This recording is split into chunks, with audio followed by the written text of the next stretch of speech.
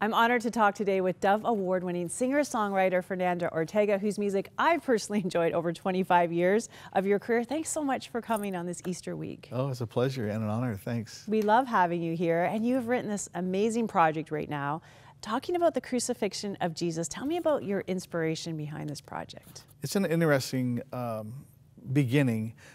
For my church, we have this huge projector at the front of the church. I mean, a huge screen that we project scriptures and then song lyrics. But when it's not on, it's just as sort of an eyesore up there.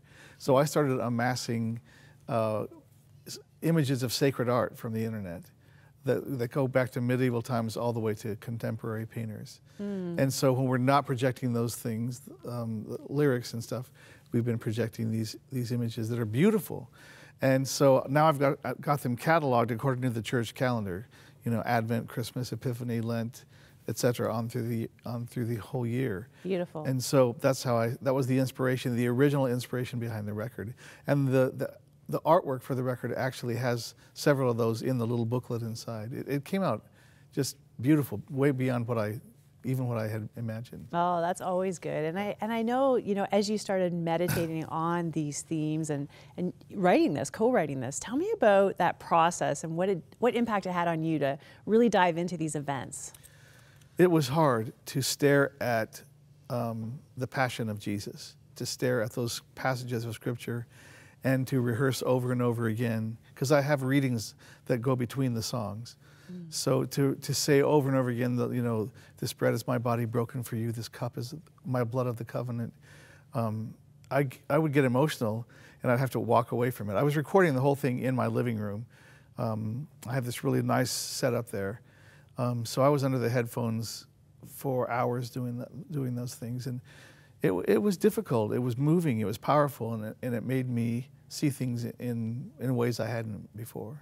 If you think about one thing that you really walked away with, that you said, you know, spending all that time meditating on what Christ did for us, that His death, now I realize this. Is there one thing that you really walked away with?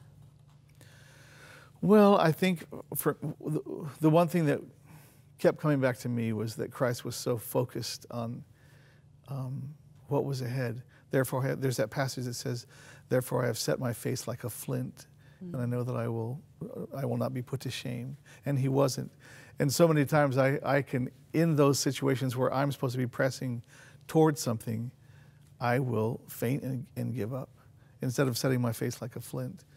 I don't know, maybe that's a little vague, but it seems like something that I kept coming to as I read those passages. I think it's so perfect because we don't really talk about suffering enough in the church, so sometimes when it comes, we're unprepared for it.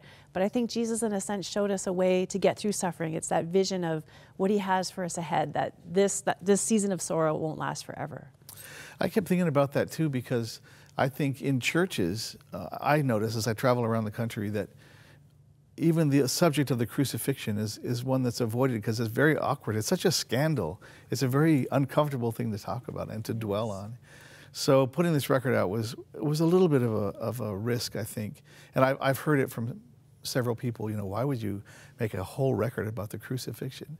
But it really is our beginning point, you know, the death of Christ, the death of ourselves, so that He can lift us to new life, you know. That's the new life that we're all waiting for. I'm so looking forward. You're going to right now go and sing a song for us. I'm going to let you go prepare. Okay. So we'll look forward to that. Thank you. Thanks. So now we are going to hear Prepare the Way, O Zion with Fernando Ortega and the Quintessence Ensemble.